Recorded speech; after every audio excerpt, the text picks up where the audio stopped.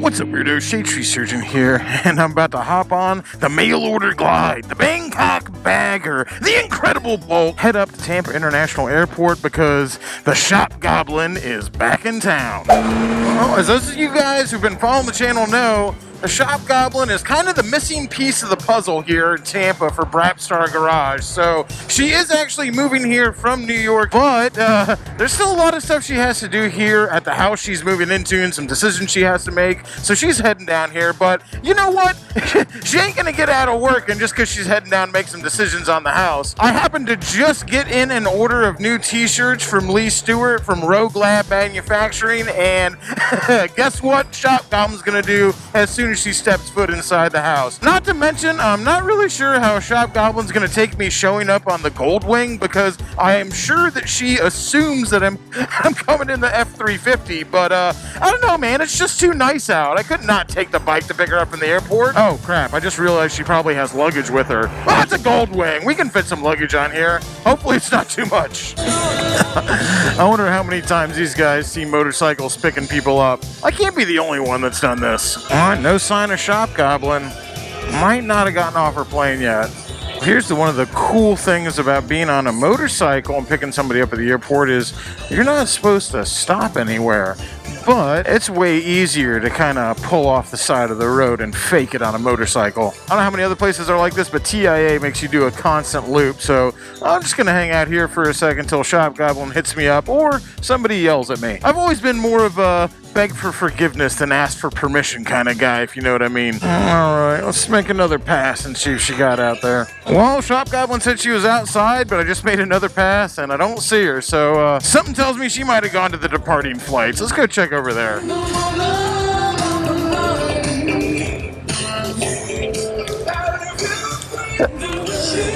So this is a... Really have to fucking come on a motorcycle. Of course I did. It's nice out.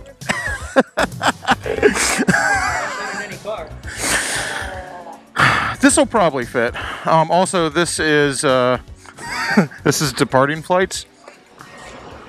What? I promise, it's not going anywhere. All right, what do you give our odds? Is there anything important in here? That ain't going nowhere.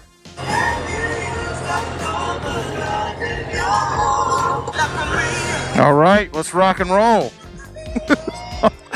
I'm sorry that I'm this way. I'm broken. I don't know what to tell you. I promise it's not going anywhere.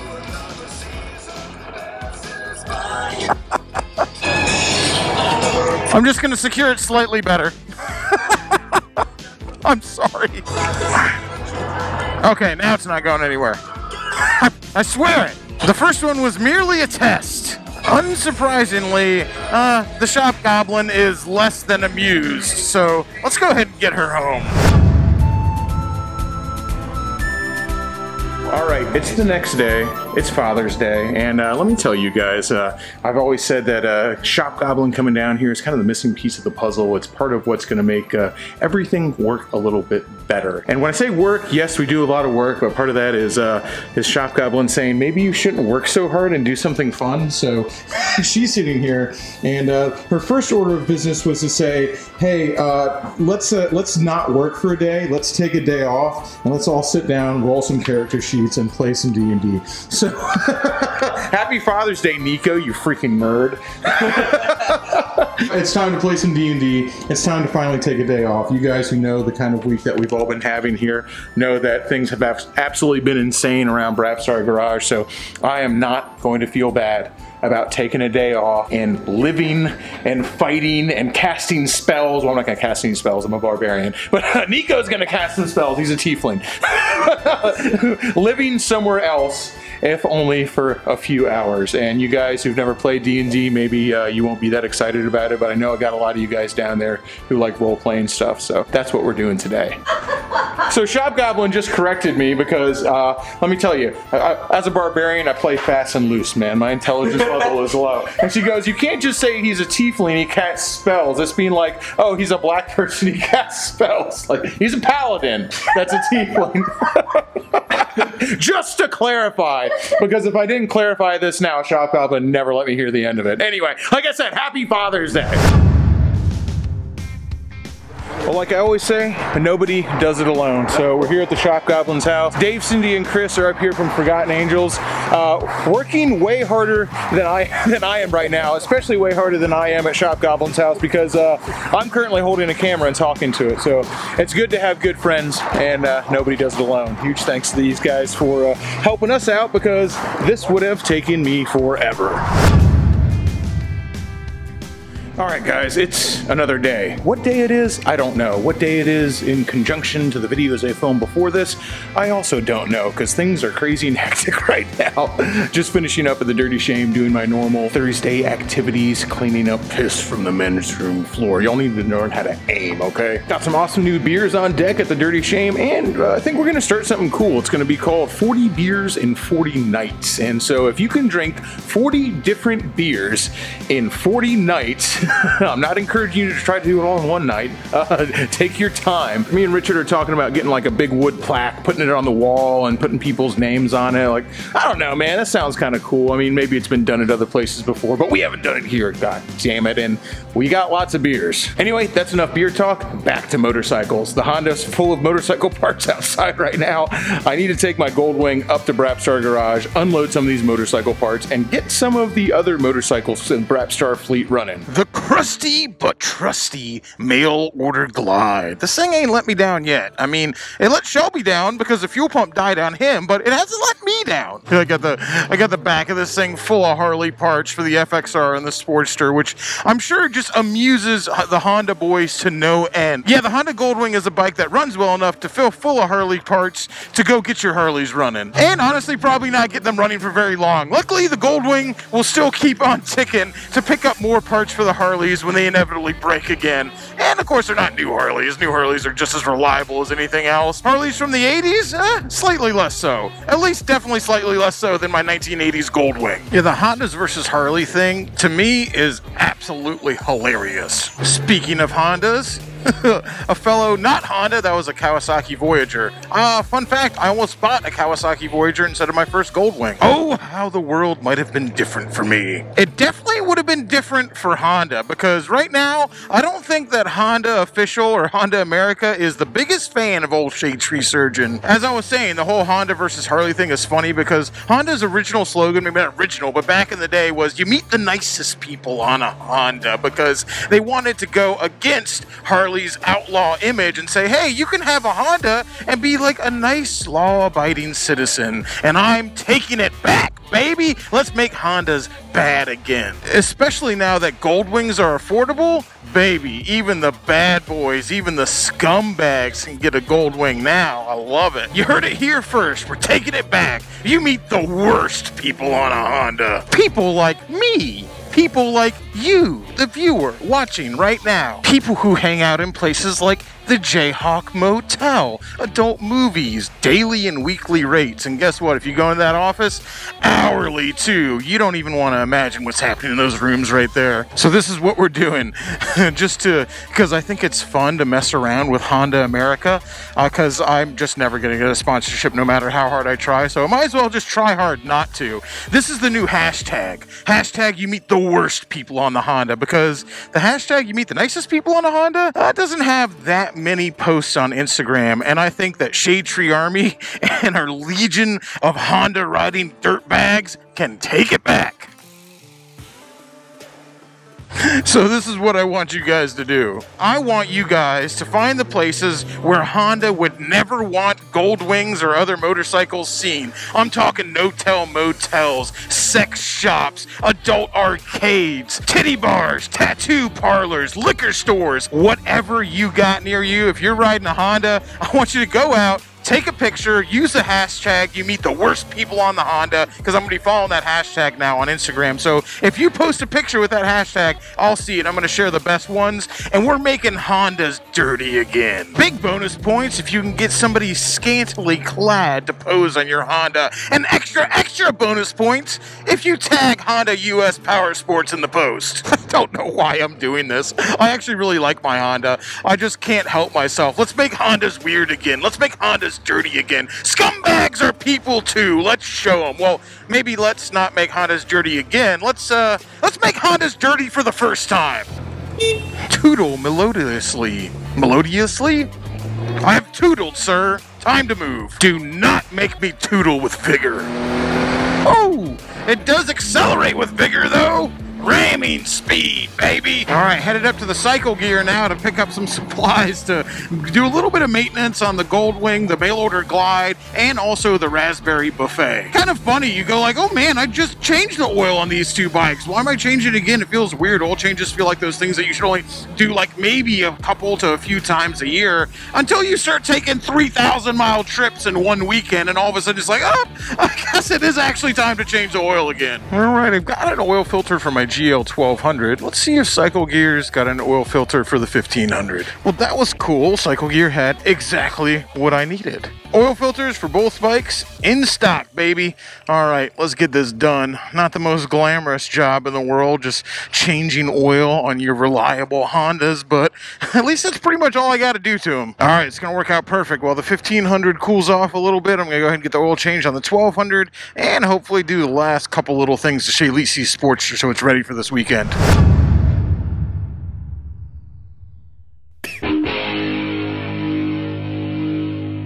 What's up, Burrito? Shadetree Surgeon here up at Brapstar Garage with my man Shelby, who just dropped something absolutely ridiculous in my lap and threw today's plans right into the crapper, but in a really good and fun way. I was just coming up here now to do some maintenance on the Hondas, probably about the most boring thing you can do, right? Maintenance on Honda Goldwings. Like, give me a freaking break, dude. Goldwings are boring already. Maintenance on Honda Goldwings, the most boring thing I can imagine. But Shelby walks up here and says, man, I just got back from a dude's house with Dave and Cindy who had a very strange vehicle for sale. When I say strange vehicle, I mean super awesome, absolutely ridiculous. We have to go check this thing out because I can't stop myself from buying something that's very cheap and absolutely ridiculous. So on this episode of Will Shelby and Josh Go Make a Very Poor Financial Decision on a Vehicle That May or May Not Make It Home, let's go check out a 6-speed manual 1992 Caprice station wagon with a 383 stroker. Speaking of how I found out about this deal, Shelby literally just bought this VTX from the same dude who's selling this vehicle. Apparently, it's an everything must go sale. Cool. Got a stick and surge solenoid, so every once in a while, it don't stop starting. Whoa! Whoa, those VTX 1800s, man, those things are stout. Look at this, me and Shelby, just two Honda boys out on the prowl. Love it, man. A VTX, dude, they're just about as stone cold reliable as a Goldwing is. Never they get to ride one more than just a 4-mile test ride. You liking it? Yeah, Shelby's liking this one, man. The 1 or 2 or maybe even 3 of all the Marauder fans out there, they might be disappointed because there's not a whole lot of Suzuki Marauder content on YouTube, but you know, you sit on top of an 1800 versus your old 800 Marauder, 1,000 cc's will change your mind. Bigger bike. Yeah, I know, yeah, Shelby's like 6'2", man. He needs some room. I like bike.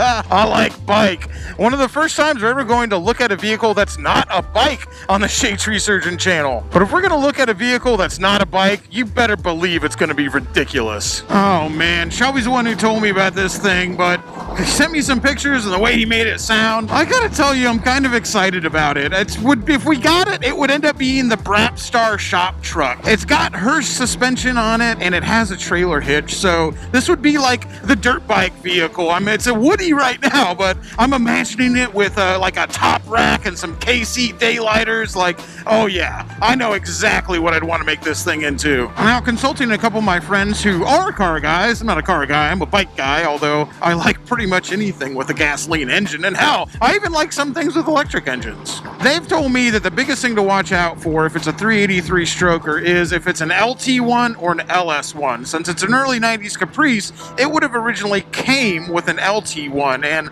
I've been told that the biggest issues on the LT1 is the water pump can start weeping or leaking, and it will leak directly onto all of the electronics for the ignition of the vehicle, and it is very expensive to replace that. that. So basically, there is a fix for that. There's a fix for this issue, which is like just a very bad design flaw by GM. And the fix for it is to do an LS swap, basically, because you probably spend just as much money doing the fix for the problem as you would just finding an LS and putting it in the vehicle. Like I said, I don't know much about cars, and the little I do know about cars is very much about Ford vehicles. I don't know almost anything about GM products. I'm much more Ford focused, but let me tell you, man, a 6-speed manual transmission in a Caprice wagon, that just sounds freaking awesome. Here's Shelby on that 1800 back there. That's about as polar opposite as you can get within Honda and still have a cruiser from a Goldwing. Big ripped snorting 1800cc V-twin. I love shaft drive. And the whole thing like squats up and down. Okay. Well, if anybody in White People Heaven neighborhood here is going to have a 383 manual transmission Caprice Classic, it looks like it's going to be this house. It is what it is. If he comes back and says two, I'll do it. You could drive it around and get it to where I could drive it around for like $1,000. But to get it like to where it's like decent, like looks good, I'm like, oh, I'm gonna enjoy driving this. Like 3 to 5. It's gonna be a lot more, yeah. Right. Well, there's no video of that happening, unfortunately. But I'll explain here why in just a second. So apparently this dude is moving out of here, and everything must go. He sold Dave and Cindy the front door. Dave and Cindy from Forgotten Angels. That's how I found out about this. He sold them the front door off his house. He's still living there, but now there's no front door. So, bit of an odd duck, but I liked him. So yeah, no cameras allowed. Go into the backyard. There's multiple very cool vehicles. A newer Corvette, a 1969 Oldsmobile, a old Toyota 5-speed minivan, and of course the Caprice wagon with a 6-speed and a 383. The guy who I was talking about buying it from, he was wearing galoshes, socks that came above his knee that then were held up there with rubber bands, and tighty whiteys, and that's it. So take that picture in again real quick. I don't know how I always meet these people, but he's wearing briefs, underwear, knee-high socks, and rubber galoshes. And that's, oh, sorry, and a pair of blue blocker sunglasses. That's how I rolled into the backyard with this guy. So it was already going a little weird. The car, he wanted $3 grand for it, but which is a deal, and I get that it's got a lot of awesome parts on it, but was just a little too rough for, I don't have a lift, you know, I don't even have a space to keep it inside. $3 grand was a little too rough for me to actually say yes to the vehicle. So I offered him $2 grand. He said he'd have to think about it. We'll see what happens. There's some issues with the transmission. Didn't feel like it was shifting very well. Might have just been low, like have an air bubble in the hydraulic system in the slave cylinder, or it might have been something else. The engine did not seem like it was making the power a 383 should make. That worried me a little bit too. And he said it needed a tune, and I'm sorry, man. Needing a tune is usually code for it needs a lot more than a tune. Anyway, we're gonna avoid the traffic because it's 5 o'clock and grab a beer and some cold AC at the press box.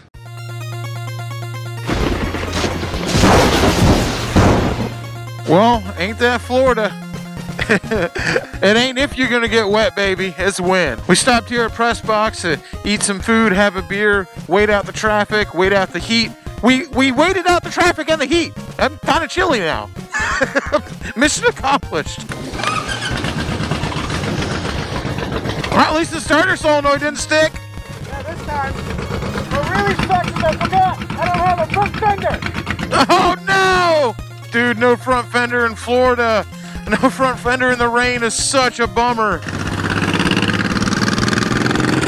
It's almost as much of a bummer as having a windshield that's taller than you are, because I can't see shit. When you got a windshield that's taller than you are on a bike and it starts raining like this, you kind of just gotta cross your fingers and look for taillights.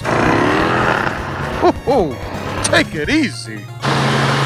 Ooh, baby, it's looking bad out here. My philosophy with rain on a motorcycle is this: the faster you go, the less amount of time that you're in the rain. Therefore, the less amount of time that you have to get to an accident because it's raining. So the faster you go, the safer you are. I'm just trying to play the odds here, so let's all ass. Oh, God. Like friggin' about to get struck by lightning, let alone get crashed because the rain's falling on us. Holy mackerel. It's coming down now. Oh, Lord.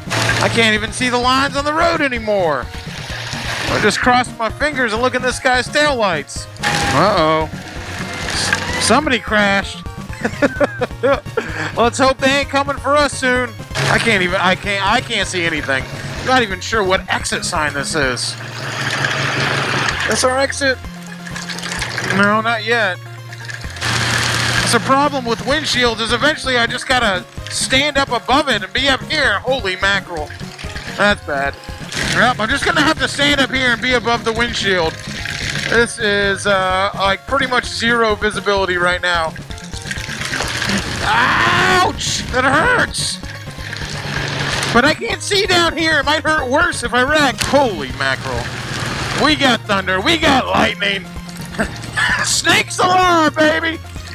Let us make it in one piece. I have to just stand up on the pegs right now. Holy crap. No idea if my GoPro's gonna make it through this. Oh, come on.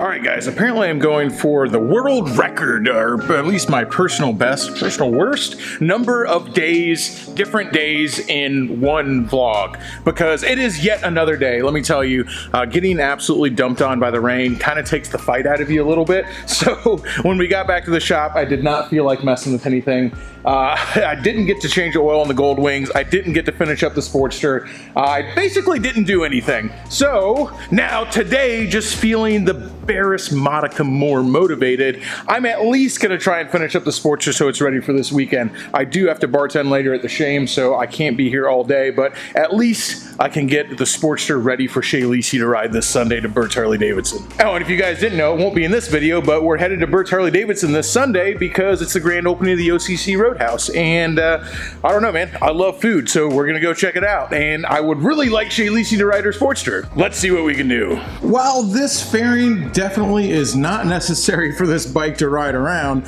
I did want to get it fitted on there, and I pretty much got it fitted on. It's all loose now. I found out the problem I was having earlier is the brackets that these things come with are not compatible with the Harley quick release clamps, one of which I have is actually broken, but you know, that's neither here nor there. Anyway, I had to order some different brackets for it from Bun King. Now these things work just fine, except for, you know, the broken one. Next thing up is this Magura hydraulic clutch. I'm not normally a fan of hydraulic clutches, but Shay Lisi's got very small hands, so she really needed a kind of an easier pull, and Sportsters are known for their really heavy pull. The problem is it can't really shift into neutral right now, even though it shifts fine, so that tells me it's not disengaging all the way, so I think I gotta bleed it.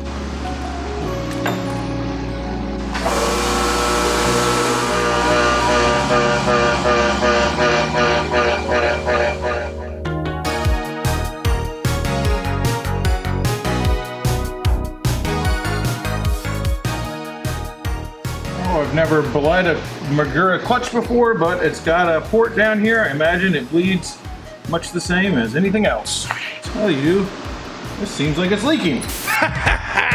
Did you think that this Sportster was getting out of here without getting the real biker treatment? Oh, hell no. This bike came in here as a skirtster, a tiny little motorcycle made for girls, but it's leaving as the midnight misogynist, a Harley Davidson made for men. With my extensive knowledge of high-tech performance, I'm gonna take this Sportster and turn it into something that even your drunk Uncle Larry could be proud of. Hell yeah! My backwards baseball cap can barely keep all the horsepower knowledge inside my brain. Let me let some ooze out onto this Sportster.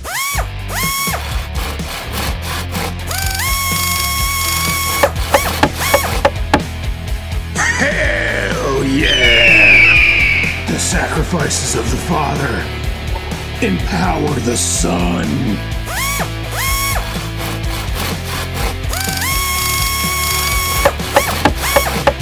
All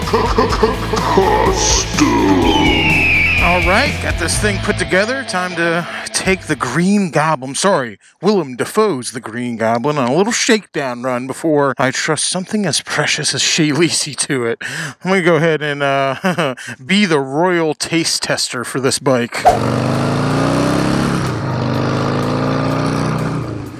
Oh, it certainly feels like a motorcycle to me. Gotta shake the cobwebs off this thing a little bit. I wonder how accurate that speedometer is. We were supposed to calibrate it, but I didn't. Now, here's what I was worried about with this clutch. I think it's losing pressure. It's harder to get it into neutral.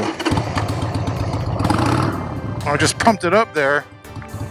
Now it goes into neutral. Yeah, it's losing pressure. I'm not sure what's up with it. Definitely got a little bit of hitch in its giddy up, but it hasn't moved down the road in quite some time, so we're gonna be a little forgiving of it. Gas probably wouldn't hurt. I have no idea how much gas is in this thing. I don't know, man. This thing feels like it's running just fine to me. Does it track straight? Oh yeah.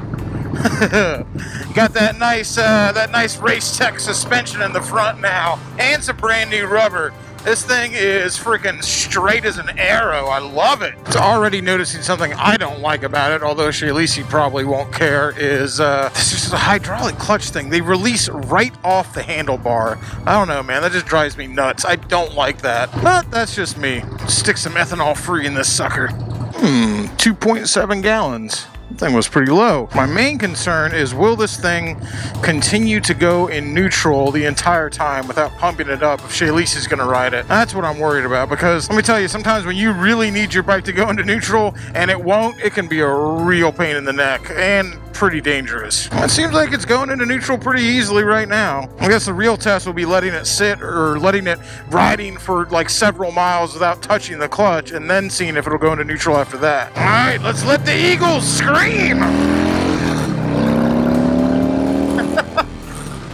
I don't know if that's so much an eagle's scream as much an eagle's cluck. It's still just a Sportster. Although I can feel the extra power from the Eagles on this baby. All right, it's making a difference. Gotta be careful.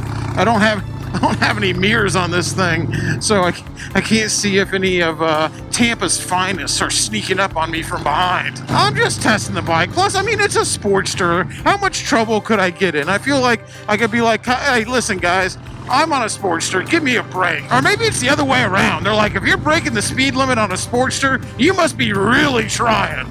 These PM brakes are so freaking nice. As I said, we got the Race Tech suspension in the front, but still the stock Harley stuff out back. We're eventually going to get some Fox IFPs for the back of this thing, but for its shakedown run, we don't really need to have expensive shocks in the back just now. I want to kind of see if we're going to have to spend any money on any other big ticket items before I go and start buying expensive shocks for the rear of this motorcycle. Although I will tell you, from the day we got it, wow, what a world of difference in the handling. Feels like night and day on this thing. But that's just basically a 19-inch front wheel, Race Tech front suspension, which is definitely not even set up for me. It's definitely set up for a much lighter rider, because Shayleasy's going to be riding this bike. But man, it just feels like it makes a really big difference. But a 19-inch wheel and fresh rubber, that was what it really needed, because the old tires on this thing with the 21, which also had a bent rim, like, let me tell you, it didn't exactly inspire confidence in the twisties. And I know a Sportster isn't exactly known, or Harley Davidson in general isn't exactly known to be the best handling motorcycle in the world, but it feels a lot better than it did, I gotta tell you that. A sport bike, it is not, but much better than the stock stuff, that's for sure. Not to mention that the fork oil that we took out of there pretty much looked like mud. That, coupled with just regular Harley suspension, it's a lot better. It's night and day already, even without new rear shocks. It's night and day. And once we put those Fox IFPs out back, and I really think that's going to make a really big difference on this motorcycle. Riding this thing down the road right now, it does not feel like we had this entire motorcycle ripped apart. It's such a good feeling to get on a bike and be like, man, it feels just fine. Like all that work we did to it, all this stuff, all these headaches, all this different stuff that we had to go through, and the heartache, the triumph, the confusion, lots of confusion. and then I get on it right around, it's like, oh my gosh, it's fine. That's a good feeling. Let's see if it'll go into neutral now. After not touching the clutch for a minute, this is going to be a test. It does. Very cool. Ooh, dual Sportster, it is not. I'll leave that to Jordan Ray. If you watch her two wheels, maybe you see her husband also has a channel, Jordan Ray, and he's built a dual Sporty on that thing, which is actually like the rigid mount, same bike. I'm not sure what year, I forget what year it is, but it's the same exact motorcycle as this basically. It's an 883. But we've kind of gone the opposite route. We've made this one lower for Shay Lisi and sportier for on-road instead of him, who's trying to make a kind of a dual sport kind of motorcycle out of it, which I always think is really cool for Sportsters. I love that style. But when it comes to Shay Lisi being 4'11", that is not going to be a bike that she can ride. All right, I'm sure Shay Lisi's going to want at least one mirror on this thing. I should probably also find out if the speedometer is accurate too. I mean, who needs a speedometer? I put a speedometer on it for Shay Lisi, but I don't know. I've never felt like I needed a speedometer on a bike. I heard a bunch of people complaining about these gauntlet fairings, saying that they really didn't like the way it blew the wind, like it was a real problem for them. So far, I mean, I don't think I've been above like 60 or 70 miles an hour, but so far, it's not been an issue for me whatsoever. Maybe it's because of my height. Now I'm a little worried because when Shay Lisi gets on this thing, being so much shorter than I am, I don't know if it's going to end up being a problem for her, but it feels great for me. It feels like it's kind of throwing the wind directly over my head. Maybe a little hitting my face, but it also feels like when I like pull my visor up, it's directing like a nice little breeze directly at my face, which here in the Florida summer is not a bad thing. I'm not going to worry about the wind on this thing too much just yet. Like I said, we're still in the shakedown run testing procedure on this bike, so it's gonna be, there's definitely gonna be a lot more stuff we gotta do to it. All right, do we go into neutral? Oh, missed it. Missed it again, uh-oh. Got it that time. Well, these bikes also aren't known for being like the best bike in the world to get into neutral. I'm gonna get this thing back to the shop, look around for some leaks, and finish up this video. So far, so good, I think. Well, I think I got the Sportster pretty much ready for its couple-month-long shakedown run before we tear the thing apart again and make it nice. Well, you know, Rap Star's version of nice anyway. We have to do everything twice because we were taught backwards as a joke. Now, don't think I've forgotten about the only other Harley I own. Well, I don't actually own the Sportster, that's Shay Lisi's bike, but the only Harley I own, don't think I've forgotten about the only Harley I own. The FXR is coming soon, don't worry. And I have some parts here that are gonna, well, some of them aren't gonna do anything to help it run, but some of them are. First and foremost, I got a Saved by the Bell special. This 1990s piece of steez right here. This is just absolute American chopper, 1990s bling right here. And when this thing came up, it's just a front wheel, by the way, it's a 19. I could not say no. I think that that's gonna look absolutely ridiculous on the FXR, and I'm in love with it. I also now have two Evo transmissions because I bought the wrong one the first time, and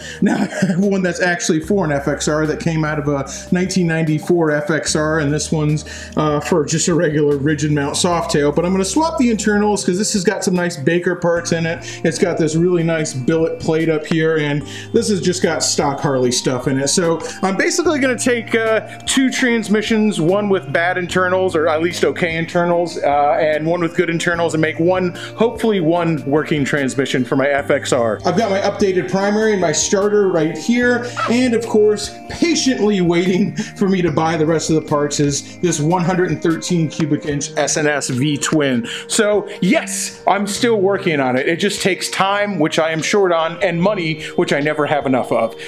So time and money and patience, three things that I was tragically born without. But we're plugging along anyway because nobody told us we couldn't. That's gonna about do it for this episode. Don't forget to subscribe, like the video, leave me a comment down below telling me what an idiot I am for taking an incredibly long amount of time and wasting money buying billet front wheels for my FXR when I should be buying pistons for it, but I had to have it. It's a billet, 90s billet, man, I had to have it. Anyway, till next time, y'all, keep it weird.